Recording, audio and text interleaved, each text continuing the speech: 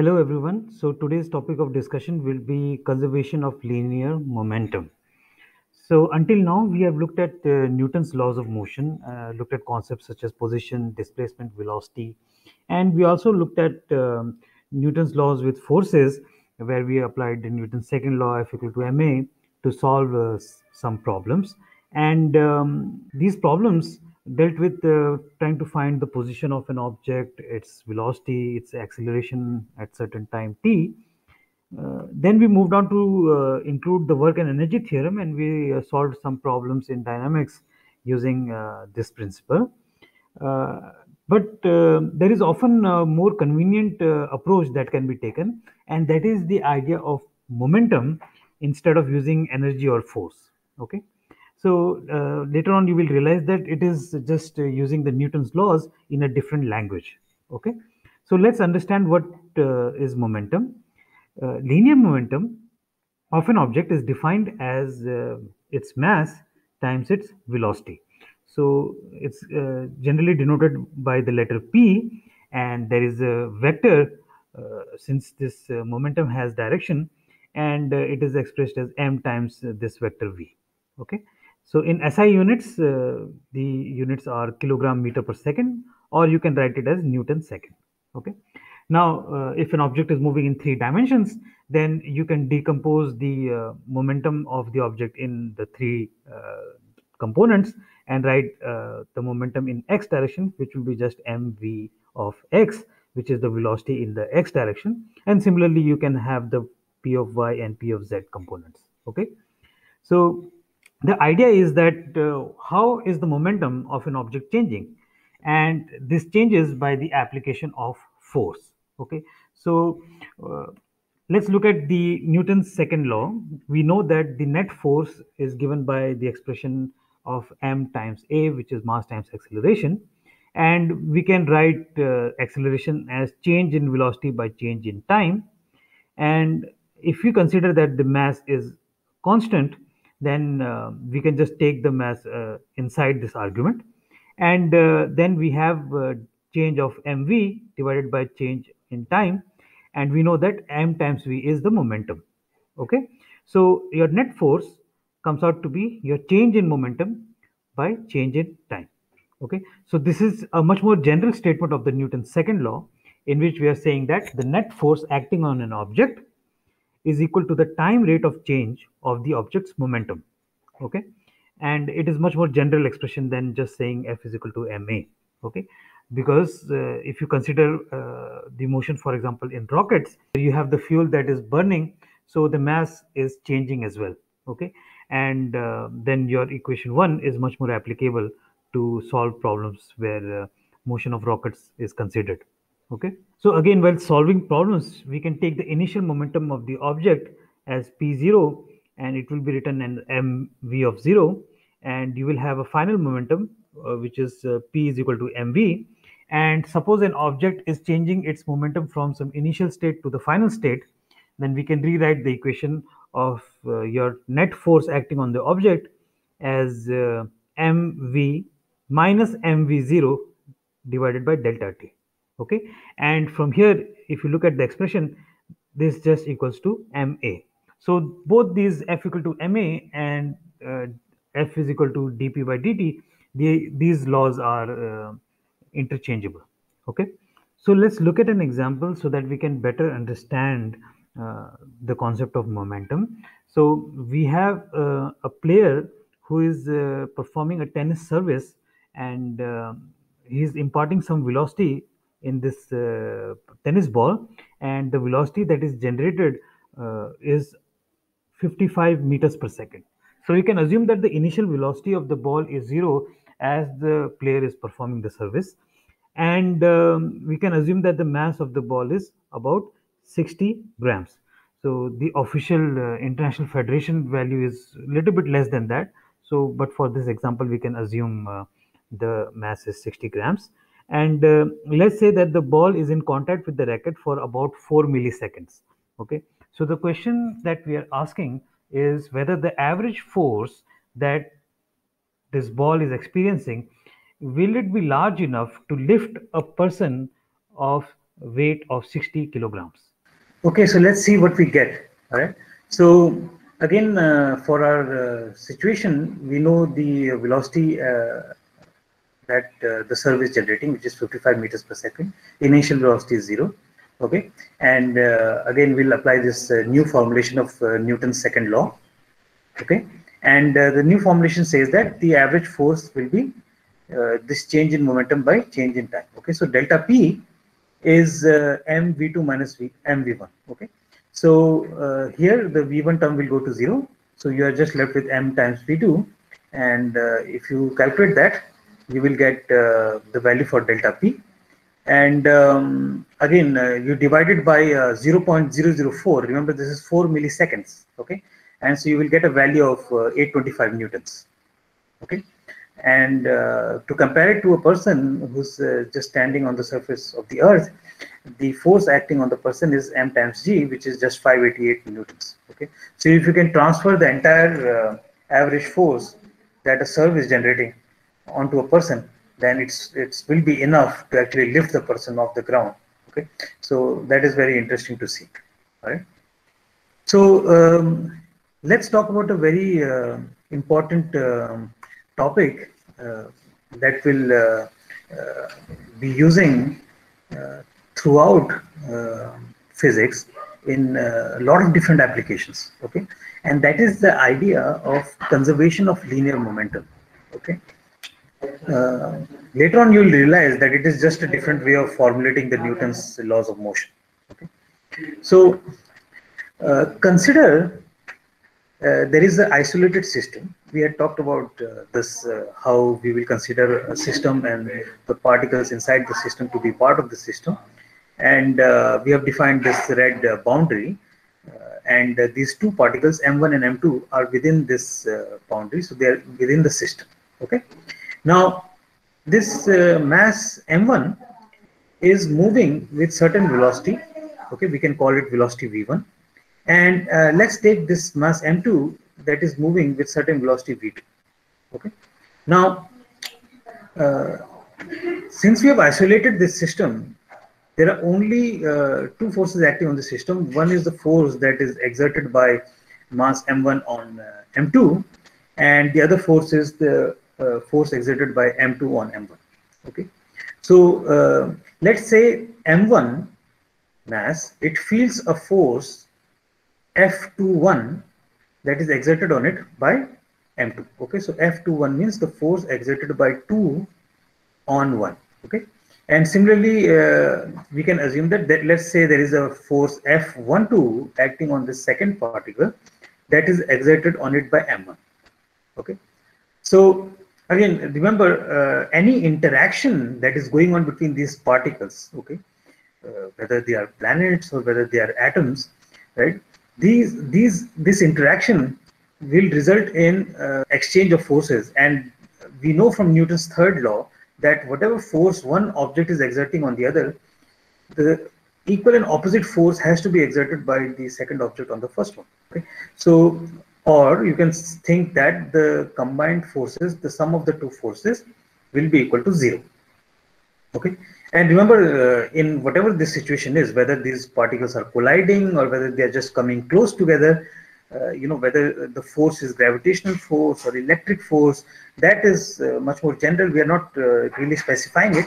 Okay, so it can be either of those cases. Okay, so they don't have to touch to exert this interaction between the two particles. Okay, remember, gravitational force acts at a distance. Okay, electric force, it acts at a distance. Okay, when you're considering collision, even in terms of collision, you don't have to assume that the particles are actually physically touching each other. Okay, so just by our formulation of Newton's second law, we know that force acting on two, force acting because of the second particle on one, which is F21, will be equal to m1 times the acceleration that this particle is experiencing. Okay, m1a1, and force acting due to 1 on 2, which is on this particle, will be m2 times a2. Okay, so just by substituting it in this equation 1, we can write as m1a1 plus m2a2 is equal to 0. Okay. Now remember, in this situation we have taken isolated masses and we have considered that both have some velocity. Okay, so both have some momentum. All right. So if you look at this case, we already know that acceleration is this change in velocity by change in time. Okay, so you can rewrite this equation 4 as m1 delta v1 by delta t plus m2 delta v2 by delta t. Okay, and again we can consider that the mass is not getting affected; it is necessarily constant for the particles, and then this m1 can go inside the equation, and you can take the derivative outside. Okay, and you can write that the delta of m1 v1 plus m2 v2 divided by delta of t is equal to 0. Okay, which is the change of m1 v1 plus m2 v2 with respect to time is equal to 0. Okay, and what that means is that this quantity has to be a constant value. Okay, it can be any value as long as it is a constant value. Okay, and it is not changing with time. Okay, and remember, this is a vector equation. Okay, so ideally we should be writing it as m1 v1 plus m2 v2 will be constant. Okay, because remember, in terms of when suppose these two are colliding, then they can go in opposite directions, so then these velocities, one of them will have negative sign. Okay, just by convention that you will be using in problems. Okay, so this statement which we have just figured out, if you're keeping isolated system and you're considering the interaction between some particles, we get that the m1 v1 plus m2 v2 for the case of just two moving masses is constant. Okay, that means the momentum of one plus momentum of two is constant, or you can just say that the total momenta is constant. Okay, that it's always the same for all time. Okay, and that essentially is your statement for your conservation of momentum. Okay, so again, this P1 plus P2 is now the total momentum of this internal system, because we have just considered two masses to be part of this system, right? And when we say it is constant, what we mean is whatever is the initial momentum of one plus initial momentum of the second particle will be equal to the final momentum of the first particle plus final momentum of the second particle. Okay? That is what it means, right? Remember, it is a constant value and not zero. Okay? So you have to be careful when you consider this. Okay. Now, this same situation we can generalize and we can consider that you have a system which has a lot of particles. So you can define now a system something like this. Okay, and let's have a well-defined boundary, okay, of the system, and we can say let's not take just one particle, let's put a lot of different particles in this system. Okay, so let me give them a different color. Okay, so you have one particle is here, some are here. Okay, there are a lot of particles that are part of the system now. Okay, now all these particles internally, they are exerting some forces on each other. Okay, so suppose there is this particle here. Okay, now this particle might be feeling some force because of this particle in this direction. Okay, and because of this particle in this direction, and eventually it will have some net force pointing in certain direction. Okay, so that's for certain particle here. Similarly, this particle here, it can have some force because of this particle, it can have some force because of this particle, and you can consider that maybe the net force for this particle will be somewhere here. Okay, so that is the net force on the second particle. Okay, so if you consider and think about what is the total momentum of such a system, okay, that will just be the sum of all the momentums of all the particles. Okay, just like we had seen before. So you have P1 plus P2 plus number 3. We can call this particle label 1, label 2, 3, 4, 5, and all. And so let's say we have until I particles. Okay, so we have so many particles, and if you add all the momentums, you will get the total momentum. Okay. Now, just by taking the derivative, if I take the d by dt of this total momentum, we can just write it as the change in momentum for the first particle and change in momentum of the second particle and so on, and so it will be dpi by dt.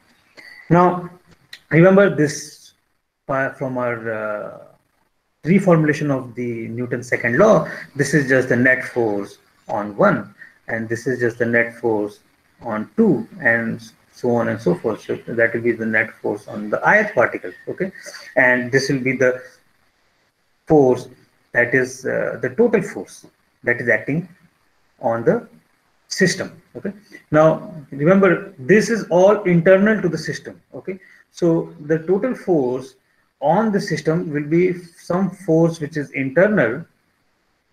Okay, and you can also have a situation in which there are external forces, right? Maybe there are some forces outside this system that might be acting, we don't know.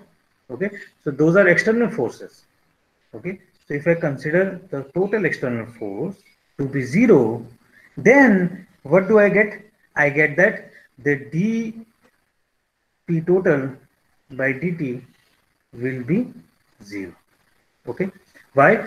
Because all these internal forces, right, in the system, they will cancel each other out. Okay, okay, because if there is some force pointing in this direction, then you can imagine that there will be some force pointing in this direction. Similarly, to counteract a force acting on some particle in this direction, there will be some force acting in this direction. So the net forces of all the internal forces will be zero. So you're only left with external forces as part of the system. And if the external force is also zero, then you can say that this total force will be zero, or the change in your momentum with over time will be zero, or you can say that this momentum is conserved. That means it is not changing. So any momentum which has a fixed value, if you take the derivative, that will come out to be zero. Okay, so this is a much more general situation now that you think of. Okay, so we just showed the case for two particles, but now you can generalize the situation and think of whether if you have a system, and a system, you can define your system, you can take as many particles to be a part of that system, and there will be some internal forces that will be developing because of the forces or interaction between the particles, and there will be some external forces acting from outside into the system. Okay, so our condition for conservation of linear momentum will be a much more generalized statement, and the generalized statement will say that the total linear momentum, okay, of a system is conserved when the net external force acting on it is zero.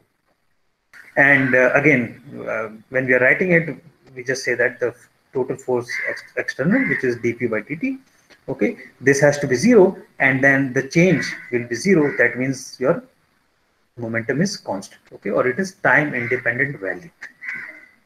Okay, this particle will change its momentum only when there is a force acting on it.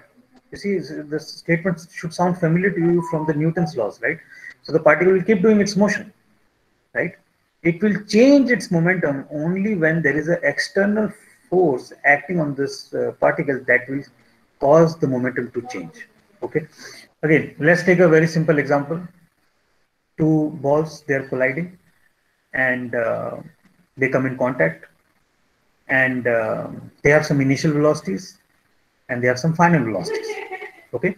Now, from our conservation of momentum equation, what we mean is whatever is the initial velocity of this yellow ball, which is v1i, and the velocity of this red ball, which is v2i, right? So those will go on the left hand side of the equation. So that will be part of your initial momentum. Okay, and we need the final velocities, which is v1f and v2f of this yellow and red balls, and they will go on the second side of the equation, and that is your final total velocity. Okay, so that's how you write the equation. Okay, and by using this equation, you can solve a lot of problems that will be handy. Okay, again, we can take an example. Let's consider this collision, and let's consider elastic collision. And we'll be talking about later about what this collision means, elastic and inelastic. But we have to just understand right now that the idea here is that the momentum will be conserved. Okay, so there is one railway car here. It is moving with some initial velocity 24 meters per second, and the second car is stationary. Okay, and you have the mass of each car is 10,000 kilograms.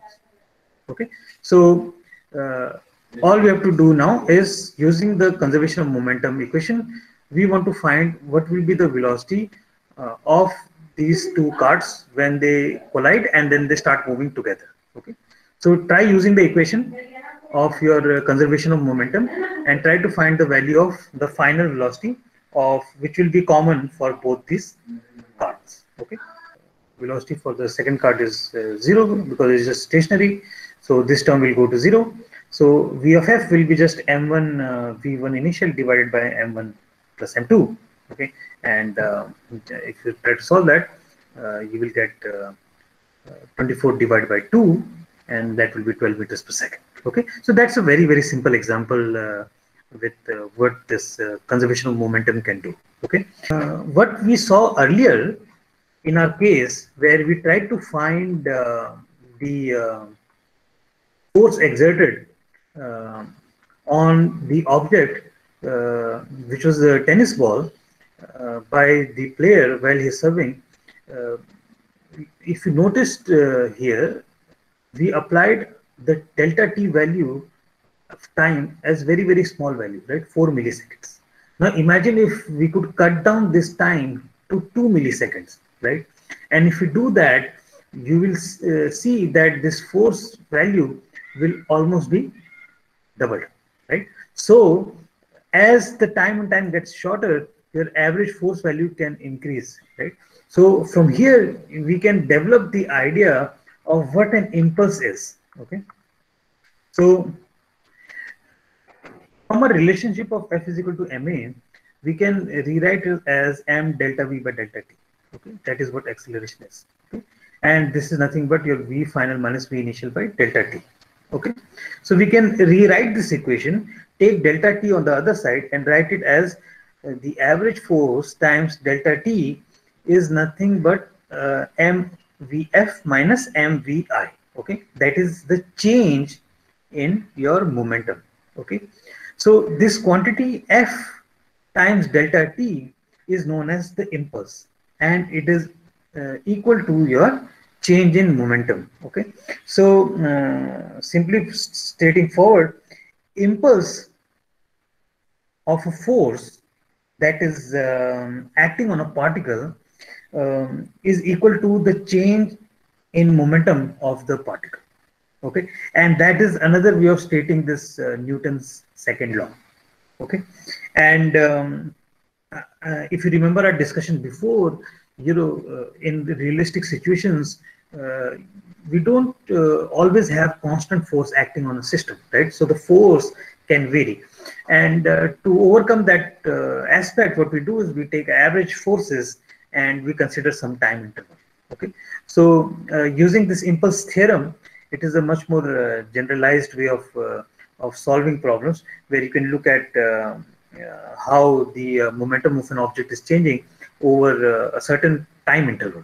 Okay, because we just realized from our example before also that the time interval matters. Okay, and that can really drastically change your value of your impulse that you're imparting on an object. Okay,